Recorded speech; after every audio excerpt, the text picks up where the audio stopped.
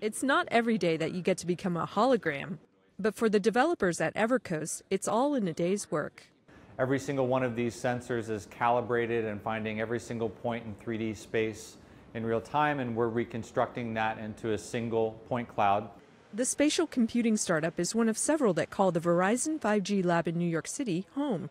Here, members can take advantage of a next-generation wireless network that's largely unavailable to consumers. You have to get beyond the theoretical, right? You really have to roll up your sleeves and use real 5G with really fat bandwidth and go build solutions. And so that's basically the main purpose of this.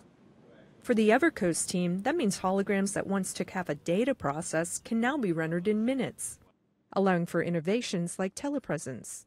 So basically, taking this and then streaming this to another node where you have someone's watching it, or many people are watching it. Faster data and image processing can also help in the grocery aisle, where augmented reality technologies can provide shoppers with at-a-glance info on allergens. Of course, you could have an augmented reality shopping experience today, but you'd probably just be able to look at a single product at a time.